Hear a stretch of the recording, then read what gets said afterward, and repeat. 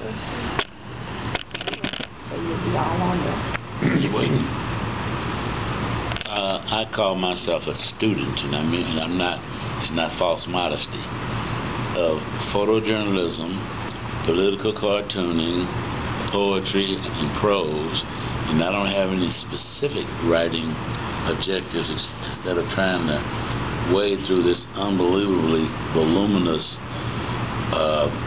New York article, New York project, 1619 project. Yeah. Like, where do I start? There's so much, you know.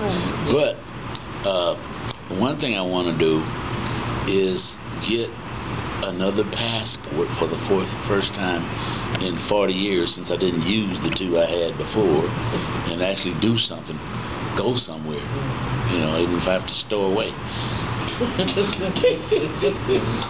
Because that's probably the reason I didn't use it, you know. Use them. But I don't, like I said, I don't have any specific literary objectives for the year. But, so I'm not going to say I'm going to do this and do this and do that and not do it. I'm going to play it by ear. The first thing, that monumental task that the professor gave us is, I didn't even want to look at it until I looked with Toni Morrison, because it's too much. It's too much in Toni Morrison. And then to go on and thinking about 1619 before we get through with Toni Morrison, to me, that's impossible. We're doing Morrison on October, something called Great Word.